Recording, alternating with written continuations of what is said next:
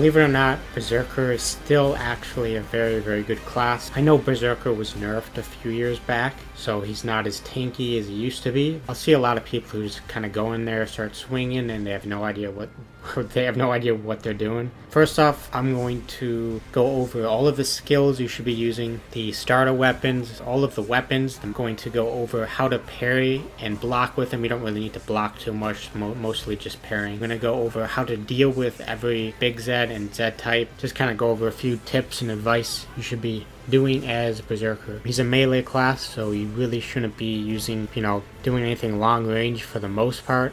You can use a Nailgun on him, that's pretty decent, but otherwise you're going to be meleeing 99% of the time. So the skills that I would recommend using are Skirmisher, Vampire, Parry, Smash, and Spartan. Just to kind of go over why I choose these. So Skirmisher, gonna make you move faster, makes you regenerate 1 point of health, which is super useful for survivability. You can run away from things and actually live. Dreadnought is good if you have a medic, but once you kind of get low on health, you're kind of stuck with that low health. There's no way to get that health back or regenerate from that. So this will be good if you have a medic and you're on like a very tiny map, but overall I think Skirmisher is going to be a lot more useful. Vampire, this is going to give you 3 points of health for every single kill. So think of it like Doom. Every time you kill something, you're going to get your health back. You're going to constantly want to kill Zeds to keep your health afloat. Because if you don't kill anything, you're just going to keep losing health over time. The 1 point of health can help, but you're going to want to kill smaller Zeds to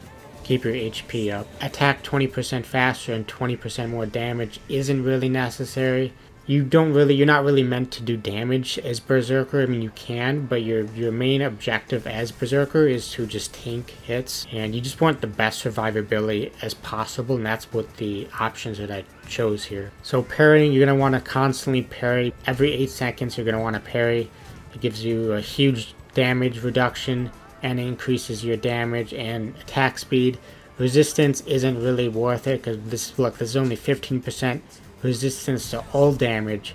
Then if you stack this, will be 30%, but this is already 30% reduction in damage as long as you have that parry buff on you and extra damage as well. So yeah, this is just a no-brainer. Smash, you're going to want to be right clicking instead of left clicking. It's going to do a lot more damage. I would only take Massacre if you're going for like a Katana build, which can be good for trash, but Smash is just so much more useful, and all around it's going to be a lot better. Spartan, this is going to make you move in real time. Berserker Rage is not useful with Skirmisher. If you're using Dreadnought, I would recommend taking Berserker Rage. Again, you want more survivability. You're going to want to be able to move fast and regenerate as much as you can and parry as much as you can. These other skills here are more just pure, like if you don't parry or you don't know how to play the class and you just want to like camp a doorway or something, then I guess this other skills here can work. But yeah, these are the skills you want to be taking. So the starter weapons, you will spawn in with this Crovel shovel. This is actually a pretty decent starting weapon. It's not amazing, but it's going to get the job done for the first wave or two. I would recommend after the first wave is upgrading this once. This will make it so when you do your power attack on like the head hits, should have mentioned this earlier, but you're going to want to be getting head hits. A lot of people think, oh, you just go in there and start swinging. But no, this is also a perk. Like every perk in the game, you're going to want to get headshots, head hits, so you can actually do the most possible damage. Because otherwise your smash ability isn't going to do as much damage as you want, and you're not going to be able to one-hit things, which means you're going to get hit a lot more, and you're not going to be able to get that easy health every single time, that 3 points of health. So yeah, upgrade the Crovel after wave 1. Then I would keep the Crovel for at least wave 2, 3, maybe 4. Eventually you want to get rid of this and go right for the Bone Crusher. This is what I would recommend. This is the meta weapon for Berserker. I'm going to get this right out of the way. So the meta weapons for Berserker is Bone Crusher and the Vlad 1000 Nailgun. So this is going to be powerhouse. This has the best damage reduction when you parry, and this has a very good swing, easy thing to swing, very good hitboxes on it. Eventually, once you get both of these weapons here, I would recommend upgrading this, the Nailgun once and the Bone Crusher once, and you have your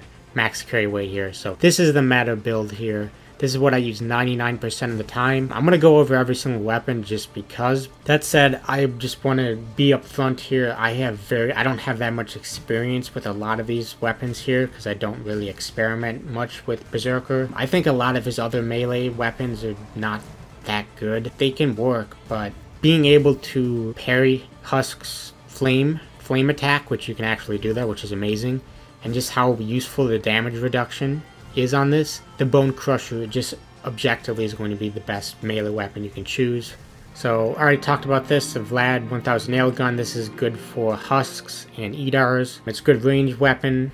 Definitely recommend it. Usually you don't need it until like the later waves. Usually the Crovel upgraded once will get you through the first 3 or 4 waves. Katana, this is something I would avoid unless you're going for the Massacre perk, which you can kind of just spam left click on it and kind of stun them. You constantly keep hitting them. Fire Axe I think is awful. I would never recommend this. It's way too slow. It does have this cool ability where you can like stun Zeds with it. That's kind of a low chance, and overall I don't think it's useful at all. It's not worth using. The Hemoclobber, this is a decent weapon. It's only really good for healing, so you kind of heal your teammates if you don't have a medic, but you're probably better off just getting an HM Tech 101 for side heals. It's only 1 carry weight, but it's an option. Bone Crusher is still going to be better, so sometimes instead of taking the nail gun, you can take the Bone Crusher and the Hemoclobber for heals. The Zweihander this used to be one of my favorite melee weapons for Berserker. You can only get this if you have, I think, Chivalry 1, which is kind of an old game now. The second one's already out. It's a decent weapon, but it's not that much more for a Bone Crusher, so usually I just wait and save up for it. Pulverizer, this is okay for Fleshpounds because its right attack is this explosive attack, which is Fleshpounds are weak to explosives a lot more than other Zeds, so it's an A weapon, but it's not really worth using. The Teslauncher, I have very little experience with this weapon. From what I've used of it, it's not very good, and you're not really meant for range attacks anyways, and the ammo pool, I remember not being that great on it. Then we have the first DLC weapon here, or second DLC weapon for Berserker, the Blood Sickle. It's okay, it can be good in the right hands, but its hitboxes is very janky. You gotta kind of like swing it to the side so it can actually hit things in the head, but it's just way too janky and kind of annoying to use, so I wouldn't recommend using it unless you just, it looks really cool, but that's really all it has going for it. The Static Strikers, these are supposedly decent weapons. I've seen people use them and do very well with them because they can stun Zeds with his right attack. I never really use it too much, so I can't really comment on it. I can just say that it's supposedly a decent Berserker weapon. The Eviscerator, this used to be good during the early access days, but now it's not that great.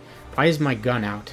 I don't know what's going on here. So yeah, the Eviscerator, it can be okay for boss waves if you need some kind of long range thing you just want to spam with, like in solo. I think you're better off getting one of the other long range weapons like the Nailgun or the Piranha Pistols. Bone Crusher, I already went over this. The best melee weapon for Berserker that I use 99% of the time. The Ion Thruster is probably the second best weapon for Berserker. It's a DLC weapon, very, very good. It's a lot faster swing speed, so it's a lot more spammy. It's a lot better for trash than the Bone Crusher, but it's not as good for big Zeds, and also has this cool ability. We can do this like giant sweep of everything. It builds up heat, and then you can kind of release all the heat at once, which is good if you get like stuck or you want to knock down a Scrake. The Battleaxe, I have very little experience with this, so I can't really comment on it. It's just okay. The swing speed's kind of slow. It's not for me. The dual Piranha Pistols are decent. I still think the nail guns are better, but this is a solid choice. I would recommend using them, but they're not the best weapons. Fang is okay. It's more for support. On Berserker, it's just okay. Then we got these new guns here. So I'm actually on the beta right now. By the time I release this video, the update could actually already be out. But these are just the replacements HRG variant of the 9mm pistols. And yeah, you don't really want these. You don't need 2 of them. The Doshinegun, you don't need this. This is stupid. So I'm going to do some real-time gameplay here. I'm going to spawn in a bunch of Zeds here. Let me spawn in some Clots, Gorfas, and Riders. Oop, already on me. So make sure you're constantly parrying the hits. When you parry them, you'll see this green little hitbox on you. Hitbox on there, and then your screen will get kind of vibrant. And when you parry a Zed, you'll notice that they'll kind of stumble backwards, which gives you some breathing room. So make sure you're constantly parrying their hits. Go for the head hits. So for the swing trajectory of your Crovel here, there's the forward attack, the W power attack. There's the A and D power attacks, which are these giant like side sweeping moves. You want to use this when there's more than one enemy in front of you. So like if there's a bunch of clots or Gorefast in front of you, then you want to make sure you're doing these giant side sweeping moves. And the backwards power attack, the S power attack, that's not very useful because, you know, you're not going to be able to get head hits this way. You want to get in the habit of being able to do these forward power attacks and still be able to walk backwards. Easiest way to really do that is jump backwards and then swap from S to W. Running backwards, you're jumping, then you swap to W, and then keep doing these forward power attacks. So this is especially useful when you're dealing with Fleshpounds or Scrakes. Just know for forward power attacks, this is going to be for single target enemies. If there's just one enemy in front of you, then use this. If there's multiple enemies in front of you, then you want to be doing these side sweeping power attacks.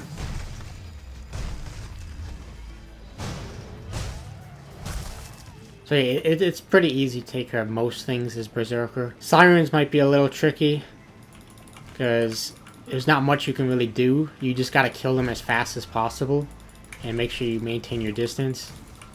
You can actually parry them too. So for the crawlers here, parrying them is a little tricky. Sometimes they'll be like right in front of you, and you don't really know when to parry, but you can still parry them. So for these husks, there's nothing you can really do about those fireballs. And for the flame attack, there's nothing you can really do with the Crovel either. So you just want to go in there and kill them as fast as possible. So usually for husk, if you just have your Crovel, or for bloats, you want to throw your EMP grenade, then go in for the kill. If I would just go up there without parrying, this is how much damage they would do on me. See, I'm losing health like crazy right now. Thankfully, I have the demigod thing on, so I'm not actually dying. And let me show you what that's like again when I actually parry their hits, parry their flame attack. So now I'm going to actually parry the flame attack, and you'll see how little damage I take. I mean, the armor does a lot of it, but usually you won't have armor is usually the last thing you end up buying. So yeah, just make sure you're parrying the flame attack. For the bone crusher, you want to aim a little bit to the left of their head.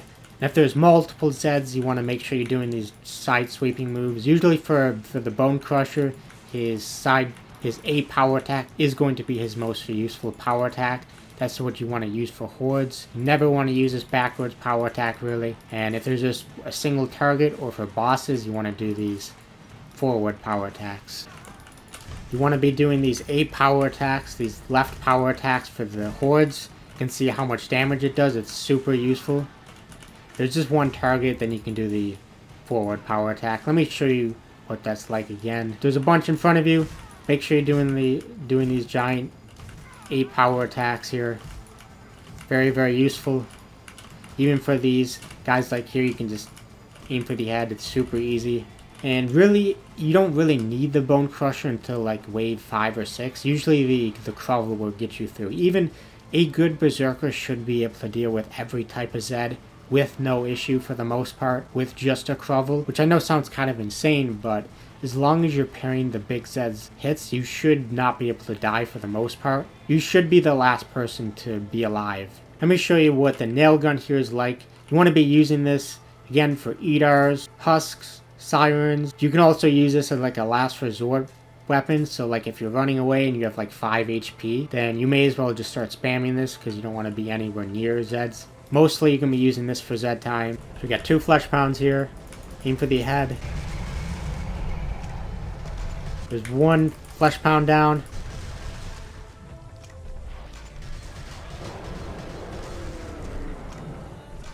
And there's 2 Fleshpounds down. You can take care of like 2 Fleshpounds or 2 to 3 Scrakes during that time. Let me show you what that's like with the Scrake.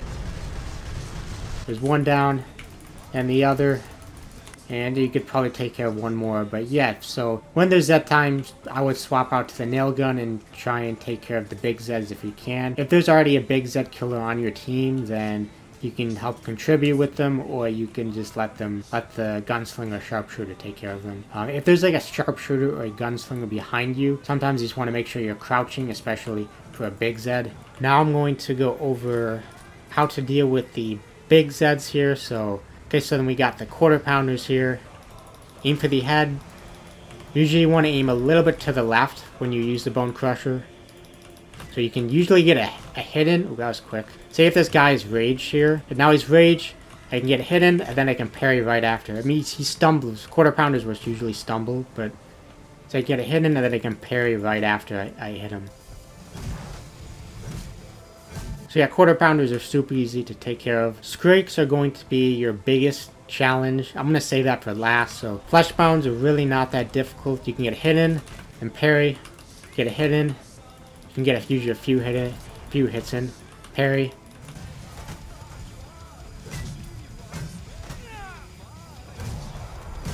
You swing and parry. You spam parry when he does that like chain attack.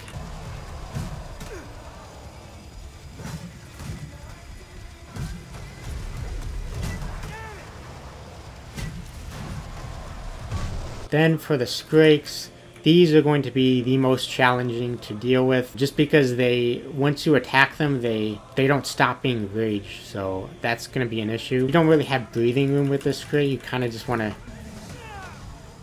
be up close to him. That was pretty fast. Really, it's just knowing the attack patterns for the Scrakes. You want to be swinging right after you parry, because when you parry him, he's going to get stumbled back for like half a second to a second. One more time just to show you what that's like. So yeah, that's how you take care of the big Zeds. And then for the bosses here, this is something I've always kind of struggled with Berserker. For Hans, Berserker is just okay. Usually I would swap to a different perk for Hans. For the Patriarch, he's probably the easiest boss to take care of as Berserker. You can just kind of parry most of his hits, and when he does his minigun attack, you just, you be in breathing distance of him, and his minigun won't actually affect you. You just want to make sure that you're running away when he does his missile attack. King Fleshpound is just okay for Berserker. You can parry most of his hits. Like when he does his rage attack, his ground attack, that can be kind of an issue. So just make sure you're running away when he does that. For the Abomination, you definitely don't want to be Berserker for the Abomination. You do not want to be anywhere near close to him. Usually for boss waves, if you don't know what you're going to get, I mean, usually I would just swap. But if you don't know what you're going to get, or if you do know that you're going to get the Abomination, then I would recommend just using the Nailgun and the Piranha Pistols. Those can be a good combo for bosses. And for the Matriarch, you really don't want to be Berserker for the Matriarch either. Just her laser attack is going to destroy you, and there's nothing you can really do to avoid it. Another thing for bosses is you can swap out your perk here from Vampire to Butcher. For solo play, you can take care of bosses just fine. For multiplayer, I would just recommend swapping to a different perk. So yeah, I went over how to deal with all of the Zeds, how to properly parry them, know the attack patterns and how they move. Yeah, just some general advice just to end this off with, to kind of repeat what I've already said. So make sure you're constantly parrying the Zeds. Make sure you know their swing trajectories. Make sure that you're closely watching your HP and knowing when to actually bail out. Just make sure you're constantly on the move. You want to utilize your mobility, and make sure you're constantly generating your health. So yeah, that's everything you need to know for playing Berserker. Hopefully I didn't miss anything, and hopefully you found some of this information useful.